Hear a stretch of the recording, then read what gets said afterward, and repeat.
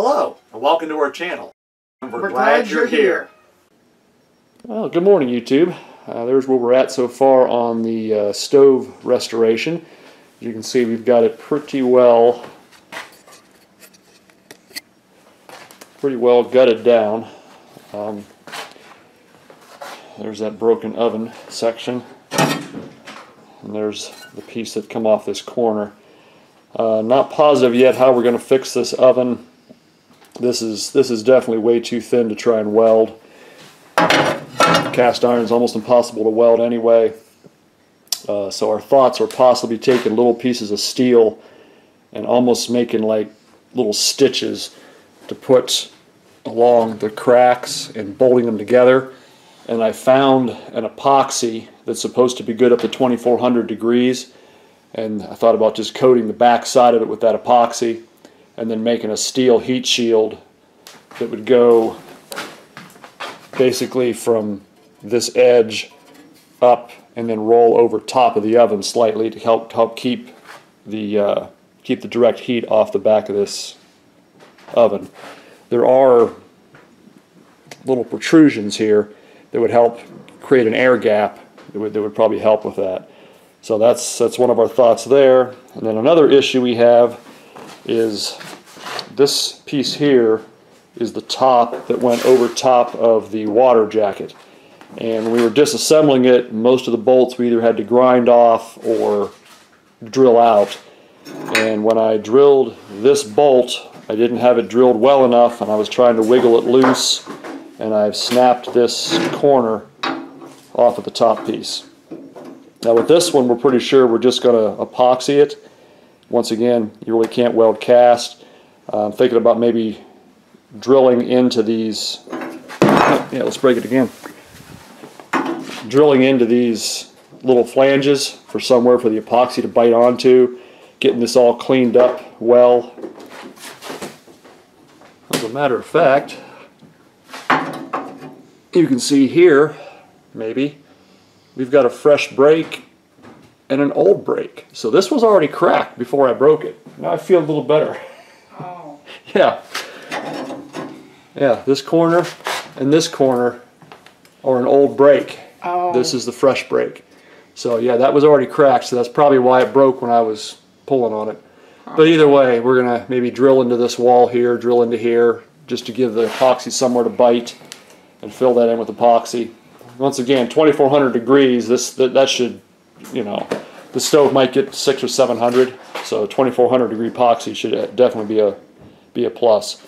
But we've got to finish taking this apart. We've got some screws across the bottom here to finish taking this front section off. Then we can take the sides off, the rest of the oven out, and the back piece. Once it's all tore down, we'll get everything cleaned up and then put it back together.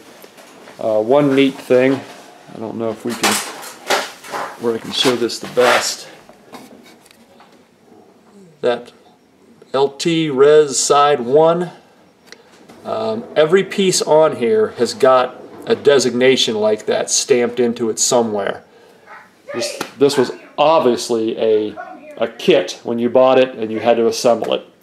So it's pretty cool that every piece has got some sort of a designation as to what it is and where it goes. So the oven sides, the little, everything has that stamping on it. Now we did continue our research, and there's really not a whole lot of information on these things on the internet. We can't find parts anywhere. Turn my light out of the way. Sorry about that. We can't find parts anywhere.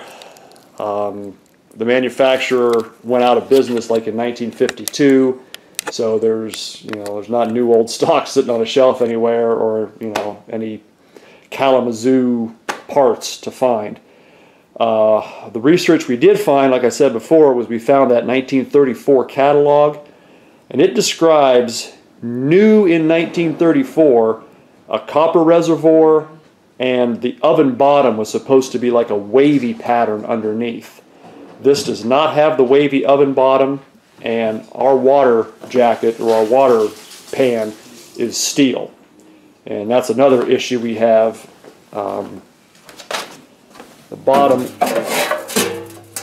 of this water pan has got a couple holes there.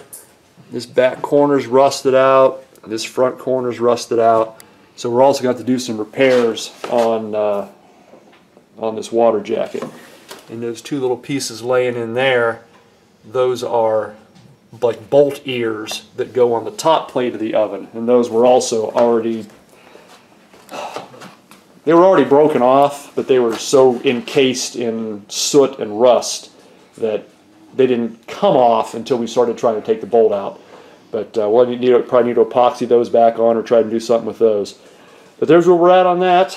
We got an unexpected repair on the top we need to make. Worse condition oven than we thought we had that needs to be repaired. But other than that, we're in pretty good shape. So we'll just keep tearing it apart. Once we get it all the way down, we'll probably do an update video at that point. And once we start the reassembly, we'll try and film some of that as well. So that's where we're at on the where I was going with the other part.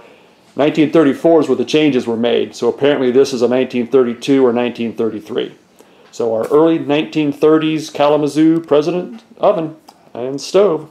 We'll keep you updated on that. If anyone knows any information on that, again, please put it in the comments so we can maybe get some parts for this.